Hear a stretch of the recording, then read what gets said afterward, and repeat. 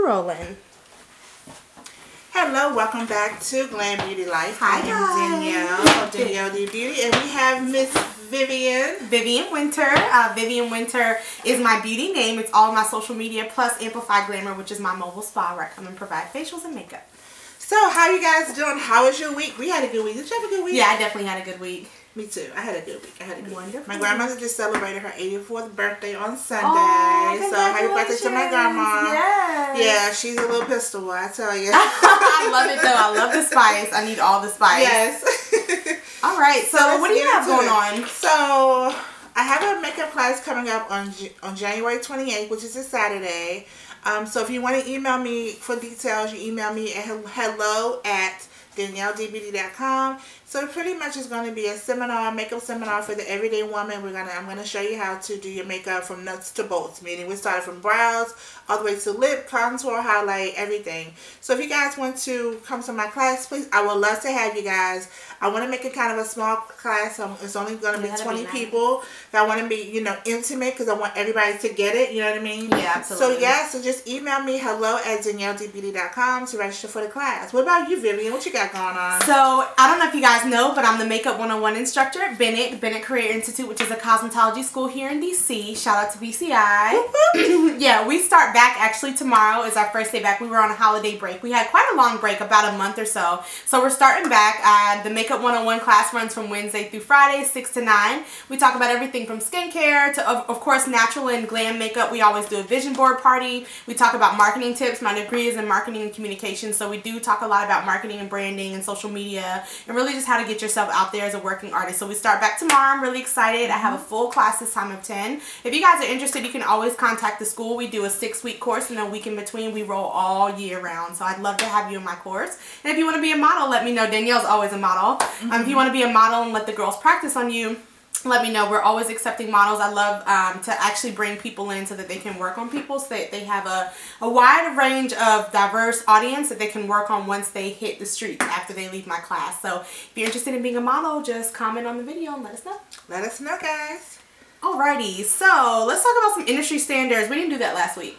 No, we didn't do that last week. So what would you say your industry standard is, for me, a big standard of mine is sanitation. Yes. I had a bridal party. There was a doctor. The doctor was the bride, and her bridesmaids were also in the medical industry. Okay. So they really appreciated that everything smelled so clean and everything was so pristine.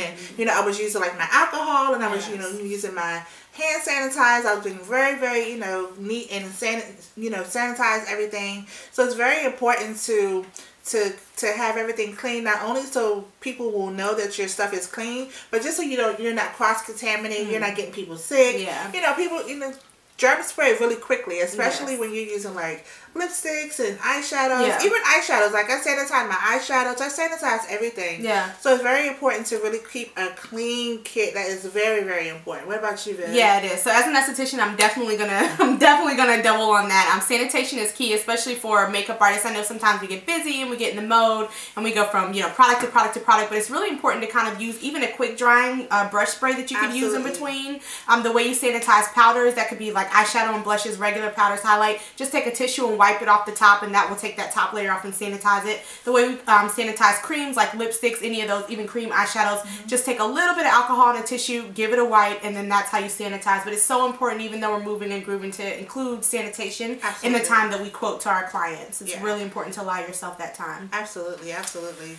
Yes, so let's see here. Let's do our try it and deny it. So try it and deny it is a segment where we tell you, okay, so we want you to try this, and then our deny it will be, listen, we tried it and we denied it. Hated it. So this time we're going to do a try or deny it beauty trends edition. Okay. Yes. So my try it for beauty trends, like there are a lot of beauty trends out there. Like, yeah, there's so many on like crazy. Social media, YouTube. It gets crazy. A lot of it's for attention, guys. So we really want to be like that sort of voice as a veteran beauty professionals, both of us, and just kind of tell you guys what's worth trying, what's not trying, what's worth not trying, and then things that are just so trendy that they're just not even healthy, they're not sanitary, they don't make any sense. Oh my gosh, yes. And they're just really for attention. I cannot wait to get to the deny it so I can show you guys what my deniers are. We make our list every week, and we share with each other, and we like always laugh like, girl, you better preach. Yeah. So first of all, let's do the good stuff first. Okay. Well, actually, I forgot to talk about not blowing on the brush. So gosh, yes. Back to the sanitation. Back to the sanitation, real quick. Yeah, real quick. Don't blow on your brushes, guys. Especially, again, we get in that mode. Say, I don't know. Say this is our brush, and so we're going from product to product or anything like that. Sometimes when we go into our eyeshadow, into our blush, especially if we have a lot of product on the brush, we have a tendency to kind of just blow and then apply to the client. No, don't do that. Every time you blow, you literally send micro germs, very small amounts of saliva, and so we want to make sure that we're not transferring that not only to the brush but to the client's face. Let's go back to the try it and deny it though. Don't do that. Wait, real quick story. Okay. My sister was at the hair salon. Shout out to my sister Kai. Hey Kai. She was at the hair salon, and the girl was like taking the bobby pins. And was like, she had gotten her hair Dominican blowout. So she was putting the bobby pins in her mouth, while she was putting it in her hair. Yeah. And Kai was like, wait, this is not cool. Yeah. So she told the manager, I think the manager ended up giving her a discount because the hairstylist at the time was not being sanitized. Yeah. Not being sanitized. And guys, again, like we understand things happen, especially we get really, we get in rush and things happen. But that's why I made an emphasis to say, allow yourself the time to be able to do those small things. So whether, usually if it would take you 30 minutes to do a blowout, maybe give yourself an hour, book yourself out an hour. Yes. That way you have time to run to the cart, grab the bobby pin. You have time to go back and forth and just do what you have to do. As it translates to makeup, that way you have the time to clean up your space and move on to the next person. Yes. Because again, people buy you before they buy your product or before they buy your service. Absolutely. So if you don't think that clients are looking at your workspace, your work table, they are looking at everything. They want to see how organized you are, how sanitary you are. Not only because obviously you do a great job, they want to see what kind of person you are as a professional. Absolutely. So make sure that you guys, again, give yourself enough time, book yourself out so that you have those couple of minutes in between to get what you need to get done. So let's get into those try-its. Okay, so I do have some favorite beauty trends that I've seen out here. Okay. So one of my favorite beauty trends is, so I love a bold lip. I love, you'll see me with the red lip. Very seldom I'll have a nude lip, but you'll see me doing a bold lip, a red, a berry, a dark, almost in like a navy blue sometimes. If I'm doing it on a client though, sometimes because it's kind of hard to kind of get that lip line like perfectly, really crisp, especially if you're doing it for photo shoots. So my trend would be to use a concealer brush, or an angle brush, like or an angle brush, or brush. Yep.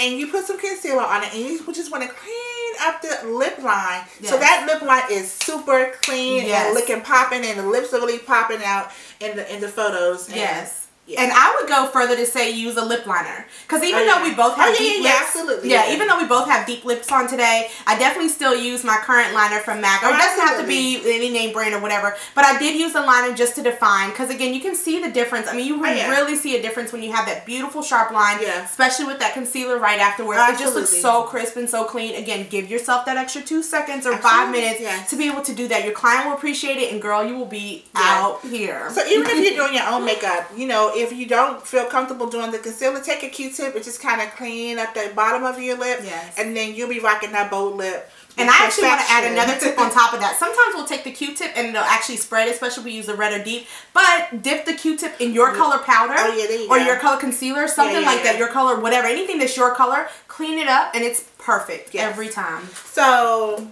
some women are afraid to wear a bold red lip.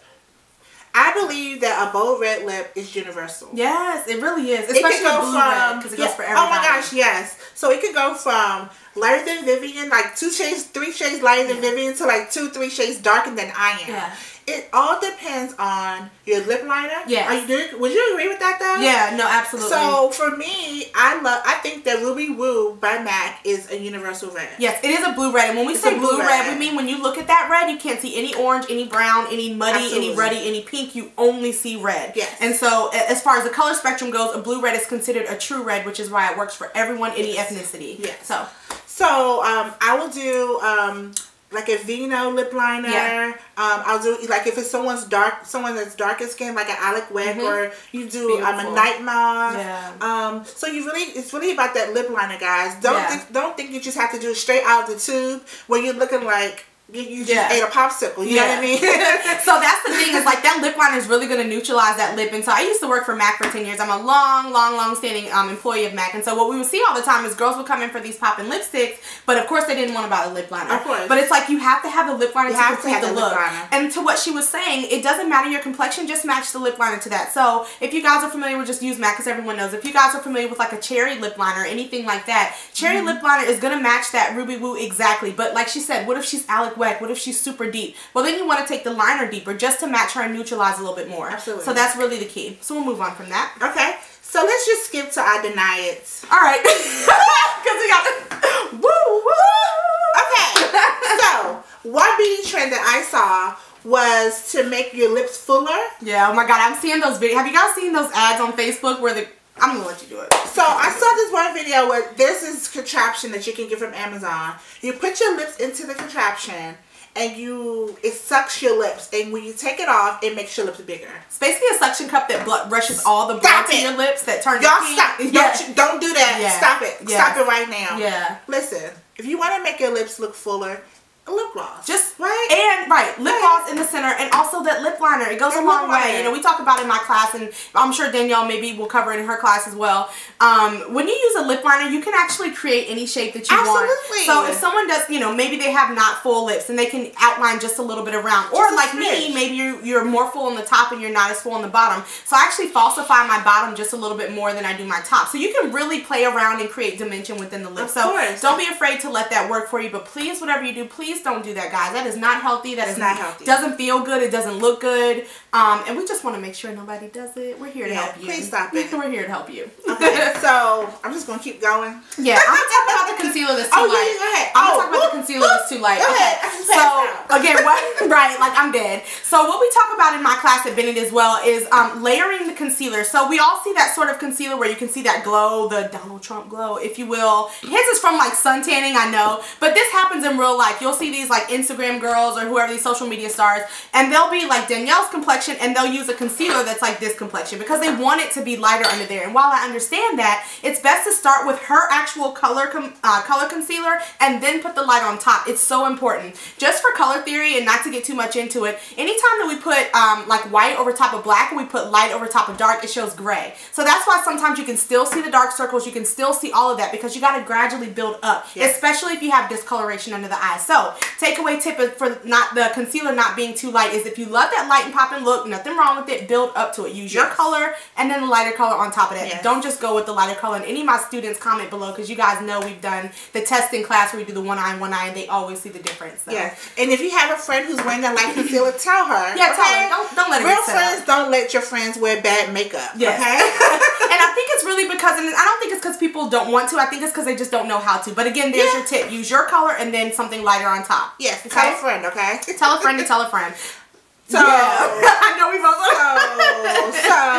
So real quick, my last one because we got to keep moving. We got to move on. Yeah, we do. My last one would be I saw this video where this girl used a spoon to do her wing liner. Why? Why are you using kitchen utensils to do your makeup? Yeah. It's only for attention, you guys. Don't think that what you see on social media is real life. Yeah. And that's for anything. You know what I mean? Like not just beauty. Oh my gosh, not just beauty. Like what you see on social media, part of the time, because a lot of times the artists, or I'm sorry, they're not even artists, the beauty enthusiasts, shall we call them, they are sponsored. So the reason that you see them use 10 products to get to the same end goal, where a real makeup artist will use 2 to get to that end goal, is because they have to sell those products. So they have a quota that they need to meet. So that's why you guys are seeing them use this and that and the other, because again, they're trying to sell it. But if you talk to any makeup artist, we'll just tell you the shortcut and just go straight where you need to go. I'm all about a shortcut. Yeah, definitely. I'm all about a shortcut. And it's not even the shortcut. You just don't need to do those many steps. It's intimidating and it's a lot, and you still get to the end goal, and it's way more beautiful because we can still see skin. Listen, put the spoon away, please. Yeah, just put it away. Put the spoon away. Don't do it. Alright, so what about the contour placement? Okay, so you want to talk about that? I love a good contour. Yeah. Okay? I have one on today. She has it on today. I don't want to see it. I don't want to see it. I shouldn't be able to see your contour lines. I shouldn't be able to see where the placement of your highlight. Because guess what? it looks clownish. It doesn't look blended. Like, it's all about blending also. Yes. Like, keep blending until you can't even blend when you anymore. feel like you blended too much, keep blending. Because the more blended it is, the more natural, the more beautiful it is. And even if you want that glam look, it still doesn't have to be natural, but you keep blending and that thing will literally fade into oblivion. Like, you will have the blend of life. And y'all know your friends have their makeup looking real crazy, and you be like, yes, no, tell her to blend some more. You shouldn't be able to see the highlight. And when we say blend, I want to make a note too. Don't take the brush that you have the product on and keep blending, because all you're doing is applying more product. Absolutely. Just use a completely dry brush that has nothing on it and get to blending. Or if you don't have enough brushes to where you can switch brushes out, clean it, keep going. Wipe that joint off, and just blend it out. Just keep going. Please. All right, cool. So I don't know if you want to do an update on the Uber guy really quick. Okay, so yeah, update on the Uber guy. The Uber guy is gone. So let's just move on. And let's just do like the relationship one next time. Okay, so we'll do that one next time. So you want to talk about, especially because this is our last week. Okay, so this is our last week with one of my favorite women in the whole wide world, First Lady Michelle Obama. She's beautiful. So I have been holding back tears ever since like the election and everything. But this past week has been amazing as far as the Obamas have been concerned in the media. Michelle Obama last week gave her final speech, and then President Obama gave his final speech, and then yesterday they were in DC and they went to like this homeless shelter and played with kids. It was like, that was when I cried. Because President Obama walked on the playground and the kids were like, President Obama, they loved him. Like they spotted him immediately, and they were so excited to see him, and I was like bawling. Yes, and shout out to Carl Ray for doing her. He's amazing. Yeah, he's amazing. And he was just featured in what magazine was that? He was featured in. So he was in Cosmo magazine. And it was a beautiful interview. You guys, if you haven't seen the interview, just check it out. It's gorgeous. He talks about how he has been doing her makeup since 2009. How he's had to do her makeup on an airplane when there was turbulence. He talks about his favorite looks that he's done for her, which is the last state dinner of 2016. But she had that beautiful rose gold dress on, and her hair had like that that side swoop bang. She's honey child, and her skin was popping. It's gorgeous. Listen, I love her. When I saw her, I was like, I get goosebumps now. Just thinking about her. Oh my god, I love a rose gold dress. Yes. All right, cool. So we only have a couple minutes left, guys. So we're just gonna save like some of the things we want to talk about this time to next time. But somebody wrote in and somebody said that I started a business. Now what? Now what? Like, what do I do now? What do you do? My best suggestions, and I'm going to make this super quick. Network with any and everybody that you know. If any and everyone that's around you, tell them about your business. Tell them what you offer. Tell them how they can contact you. 3 things. What you can do for them, how they can contact you, and then, really go from there. Absolutely. Also, marketing. Social media is free. It's the best advertisement that you can also use. So tell people, be genuine with people. Engage in your followers. Engage with customers. Maybe do like sip and sees, or maybe do things where you can kind of do business launches where people can get to know you and your service and product. Just put yourself out there without fear and just go girl confidently. What about yours? So mine would be reach out to your family members. If you're kind of just starting out, tell your family members what you're doing and tell them how passionate you are about it, and ask them to kind of help you spread the word. Post whatever you're posting on their social media. You know what I mean? So I think that would be a great tool. Also, use your family members, because if they don't know, then they can't. How are they supposed to recommend you? Right. So we'll just kind of wrap up with how you can contact us. My name is Vivian Winter. It's at Vivian Winter. It's Winter with a Y. And you can reach me at 240-604-6042 for makeup and facials. So I am Danielle D Beauty on all social media. You can reach me on Facebook, Instagram. My email is hello@DanielleDBeauty.com. This is Glam Beauty Life. We really appreciate you guys tuning in, and we will see you guys next time. We love you. Bye.